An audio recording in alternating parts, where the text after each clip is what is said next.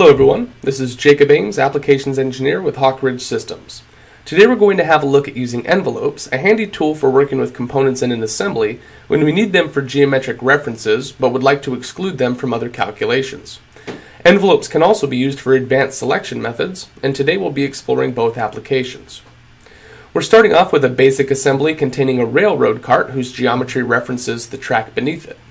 You'll notice that in its current state, the center of mass shown on the screen here is considering the mass of the railroad as well, which we'd like to exclude from calculations and hide from the graphics area.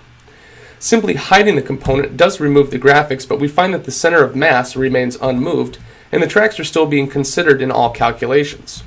On the other hand, if we simply suppress the component, the center of mass does change to the appropriate location, but a quick look at the Feature Manager design tree indicates that we now have out-of-context references, which can cause some downstream complications. So this is where envelopes come in real handy. Activating envelopes is very simple. We simply choose the component that we would like to make an envelope.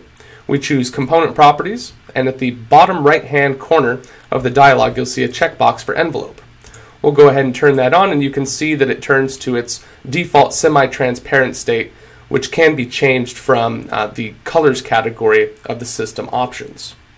As a result of using this envelope, you'll find that the tracks have been excluded from all calculations as indicated by the new position of the center of mass, and a quick look at the Feature Manager indicates that we have maintained all of our in-context references. And we can now, of course, hide these tracks using any traditional methods and set that up for a nice drawing view. And it's also worth noting that those tracks will not appear in the assembly's bill of materials.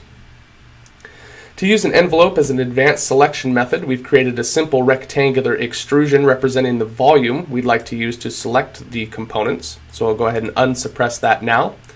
We'll simply move the cart into the volume that we would like to use, and then under the drop-down in the selection tool, we'll choose Advanced Select. From here, under Category 1, we'll choose the Envelope Select option. Under Condition, we can choose whether we'd like to select components that are inside, crossing, or outside the boundary of our envelope. So we'll go ahead and choose Inside.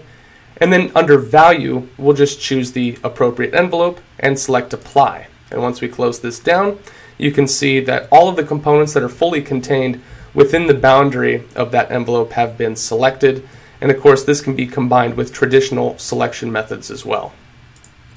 In today's video, we learned about the envelope tool's ability to exclude reference components from calculations while keeping external relations in context, and we also saw how envelopes can be used as an advanced selection method. If you found this video helpful, please give us a like, subscribe, or visit us at hawkridgesys.com. Thanks for watching, and see you next time.